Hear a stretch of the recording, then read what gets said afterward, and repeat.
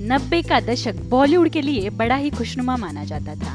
उदित नारायण से लेकर कुमार सानू ऐसे सिंगर हुए जिन्होंने अपनी गायकी से दर्शकों का दिल में गुदगुदी की। यही दौर उन चुलबुली एक्ट्रेस का रहा जो अब उम्र के अगले पड़ाव में पहुंच चुकी हैं। ममता कुलकर्णी, रवीना टंडन, उर्मिला मातोंडकर, प्रीति जिंटा, महिमा चौधरी, सुष्मिता सेन, रानी मुखर्जी, ऐश्वर्या राय, मनीषा कोइराला, करिश्मा कपूर ऐसे एक्ट्रेस है जो 90 के जमाने खूब चर्चे में रही। अपनी फिल्मों, अपनी अदाओं, अपने अफेयर के कारण इनकी हर और बात हुई। इनमें से अब भी कुछ एक्टिव है, कुछ घर बसाकर ग्लैमर जिंदगी से दूर हो चुकी है। अभिनेत्री रानी मुखर्जी अब काफी बदल चुकी है। उन्होंने साल 2014 में फिल्म डायरेक्टर आदित्य चोपड़ा से शादी की थी। उनकी एक बेटी है जिसका नाम है आदिरा। रानी फिलहाल बड़े पर्दे से दूरी बनाई हुई है। मनीषा कोइराला ने बॉलीवुड में मन, दिल से, कच्चे धागे जैसी फिल्मों में काम किया। साल 2012 में मनीषा को कैंसर हुआ था, जिसे मात देकर वो अब एक अच्छी सी जिंदगी जी रही है।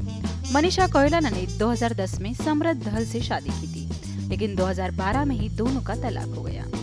सोनाली बेंद्रे अब 45 साल की हो चुकी है, जिन्होंने 1994 में फिल्म आग से बॉलीवुड में एंट्री की थी, जिसमें वो गोविंदा के अपोजिट थी। अब सोनाली लंबे अरसे से बड़े पर्दे से दूर है।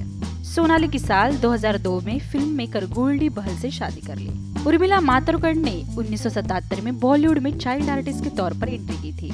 उर्मिला ने बॉलीवुड में बहुत सी सफल फिल्में दी है, लेकिन वो अब फिल्मी पर्दे से दूरी बनाए हुए है।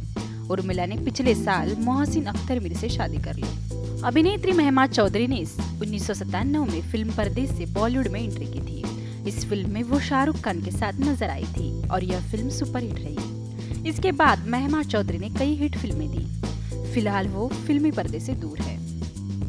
बॉलीवुड की डिम्पल गर्ल प्रीति जिंटा ने बॉलीवुड के तीनों खानों के साथ काम किया है और कई हिट फिल्में भी थी है। प्रीति ने साल 2016 में अपने अमेरिकी बॉयफ्रेंड जेने गुडेनफ के साथ शादी कर ली। साल 1994 में मिस यूनिवर्स का खिताब जीत चुकी अभिनेत्री सुष्मिता सेन को बॉलीवुड में बहुत ज्यादा कामयाबी नहीं मिल पाई। सुष्मिता 41 साल की है, लेकिन उन्होंने अभी शादी नहीं की है, लेकिन उन्होंने 2 प्यारी बच्चियों को गोद लिया है और उनके साथ अक्सर सोशल मीडिया पर तस्वीरें शेयर करती है। अभिनेत्री रवीना टंडन ने बॉलीवुड में फिल्म पत्थर के फूल से एंट्री की थी। उनकी यह फिल्म सुपरहिट रही थी। रवीना अपने जमाने की कामयाब अभिनेत्रियों में से एक है। रवीना ने बहुत सी हिट फिल्में दी है। साल 2004 में रवीना ने अनिल धड़ानी से शादी कर ली।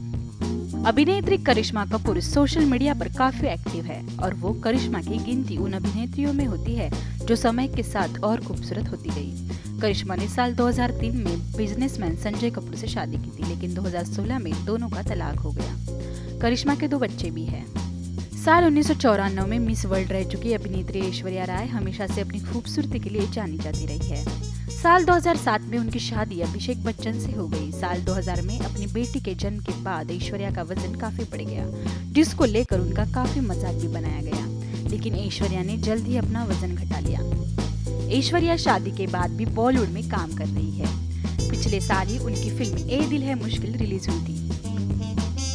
NMN न्यूज की रिपोर्ट।